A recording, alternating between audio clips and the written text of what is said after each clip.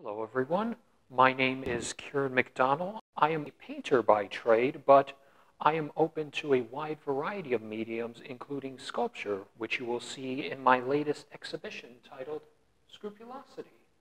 Scrupulosity, besides the title of my show, is actually a subset of OCD, or obsessive compulsive disorder. One of those offsets of the umbrella that we know as OCD is scrupulosity, which comes from the Latin word scruples, sharp stone.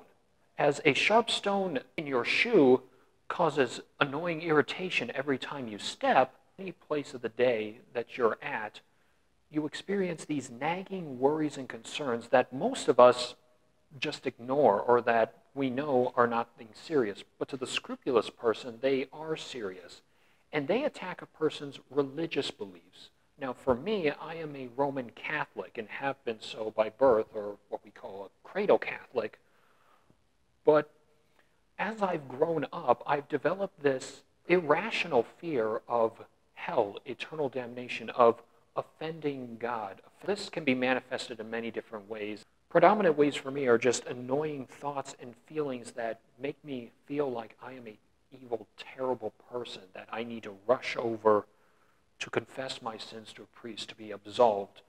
But through the work of anti-anxiety medication and the help of God-sent therapists, I have been able to manage my scrupulosity and be far more calm, more collected, and more joyful in my life. When did I first get into art?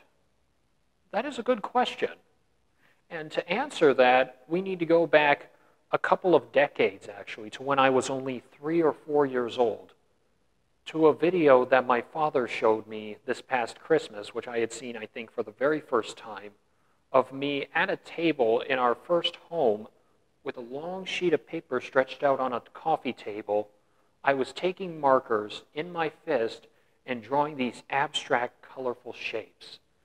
And along with that, another thing I noticed is that I would line up the markers in precise order and make them nice and flush with each other.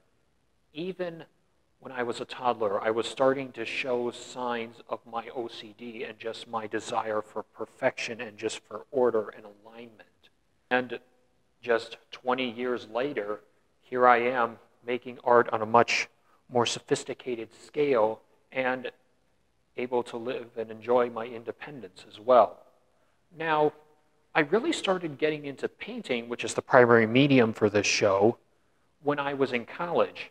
But when I started to paint, it was surreal and just something different. This medium was so different from what I've normally used, and the colors were brighter. It was much more permanent, more beautiful. And it just took off from there.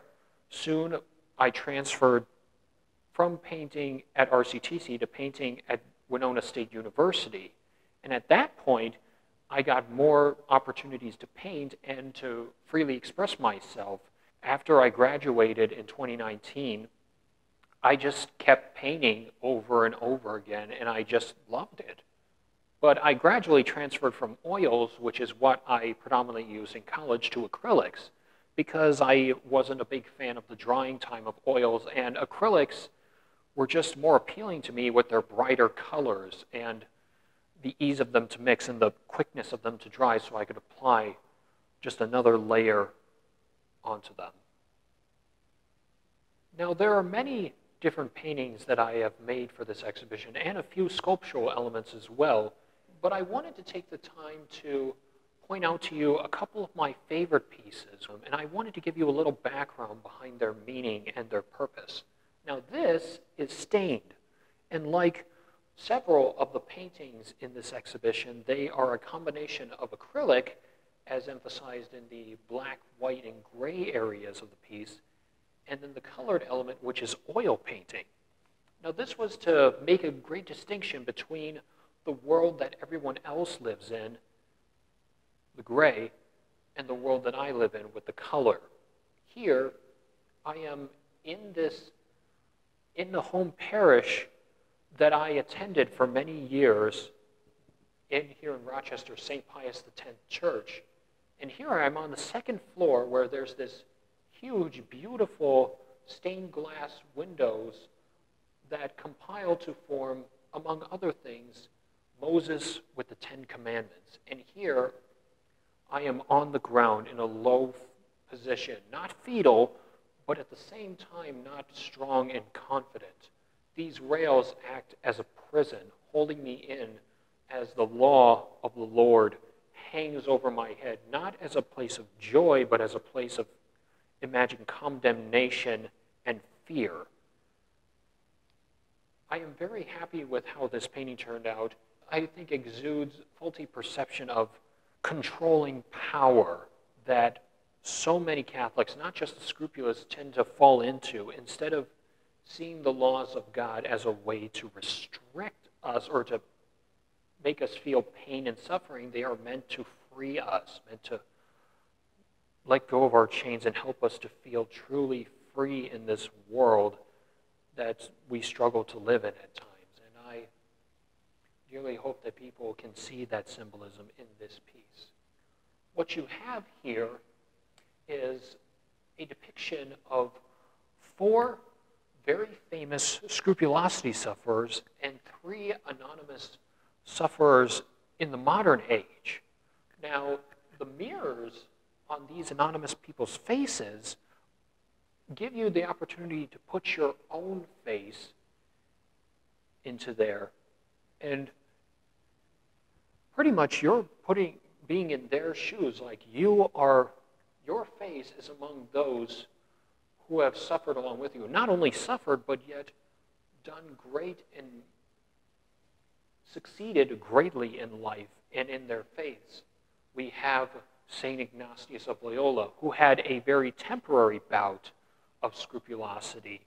We have Martin Luther, who many believe suffered from scrupulosity and ultimately what led him to break away from the Catholic Church. He was still a very holy man, but yet, despite his best efforts to please, he could not get this just negativity out of his head. St. Therese of Lisieux, the little flower. And here she is holding a crucifix of flowers, and she is famous for having what I believe was a temporary bout of scrupulosity like St. Ignatius. And then finally, this is St. Alphonsus de Liguori, who is not only a saint, but a doctor of the church.